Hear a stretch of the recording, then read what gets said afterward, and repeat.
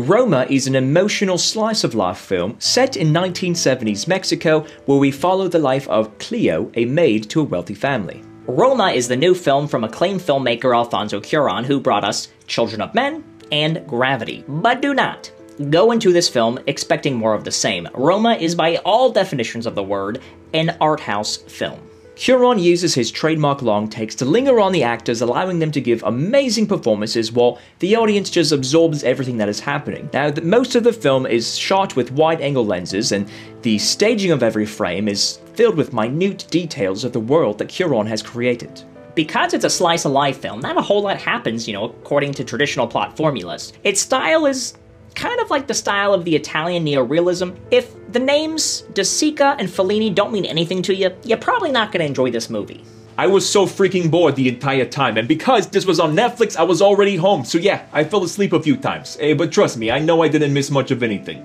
The film focuses on Cleo and the family she's a maid for. Now, both Cleo and the mother of the family experience heartbreaking loss from the men in their lives, but because of social responsibilities, have to continue facing what the world throws at them. It's not your traditional type of suspense. There's an extremely slow build as these two women are slowly dealing with the circumstances they've been stuck with. I mean, Cleo spends almost the entire film correcting how she's been wronged, but with no luck. There's, at almost every turn, like a literal or metaphysical slap in the face. However, there is a moment where there's this riot sequence and there's also a giving birth sequence that are great standalone pieces and the only types of traditional suspense throughout the entire film. The emotional story of these women is presented in parallel with the unrest of Mexico in the 70s. Now, Cuarón uses every filmmaking tool at his disposal to show this personal story that is reminiscent with films of the past. It's a pretty boring film.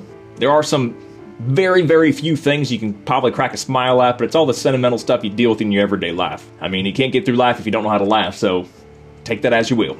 I did find myself smiling at some of the more human moments between Cleo and the children she looks after. I even laughed out loud during the time where Cleo's boyfriend was showcasing his martial arts moves while butt naked. And yes, I mean completely naked. This movie does earn its R rating. This is an example of cinematic art at its finest. It's not for everyone, but for those who appreciate the style, it will be quite the experience. 10 out of 10. You're joking, right? This movie, the entire thing, so freaking boring. Even that big riot scene was boring. This is easily a 0 out of 10. I can appreciate these types of films and what the artist is going for, I just don't enjoy watching them. 4 out of 10. There were some sentimental giggle bits spread throughout, but it didn't help with the boredom through most of the movie. 2 out of 10. It's a different kind of suspense throughout the film, like it's a real life suspense, waiting for things to happen on a daily basis. 4 out of 10. We here at Who's Review give Roma the overall rating of Cinema Aficionado. Roma is a beautifully shot, acted, edited, and directed slice-of-life film that art house cinema fans are just gonna love. It's a modern-day Italian neorealism at its finest. However, if you were just a standard moviegoer, this is gonna mean nothing to you. You might even find this movie quite boring. Since it is on Netflix, though, I still recommend checking it out, even if it's just to see what those cinema aficionados are into lately. It's kind of like shopping for wine when you don't really drink wine. There you have it, that's our review. What do you think? Are we way off, right on? Let us know in the comment section below and we'll check it out and respond. As always, if you want to stay up to date on all things Who's Review, make sure you like us on Facebook, follow us on Instagram, subscribe to our YouTube channel, and make sure you also follow us on the brand new app Portal, where you can see all the reviews as well. Thanks for checking us out here at Who's Review, where everyone's a critic.